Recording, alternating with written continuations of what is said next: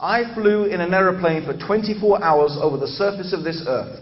I looked down from all the way up there, and humanity became what? Little specks. On an earth that is a little speck.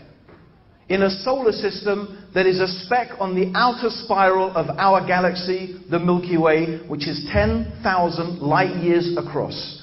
Our galaxy is one of thousands of galaxies, millions of galaxies in the known universe. Even our galaxy is a speck. And we're going to say that God, the creator of the universe, this universe, which is, it's like a ring thrown in the desert compared to the kursi. This is what the Prophet said. This universe is like a ring thrown in the desert compared to the kursi. And the kursi is like a ring thrown in the desert compared to the arsh, meaning the throne of God. The universe is an infinitesimally small speck compared to the throne of God. And we're going to say, God was a speck in a speck in a speck. God's Son was a speck. That is insulting God. There is no doubt.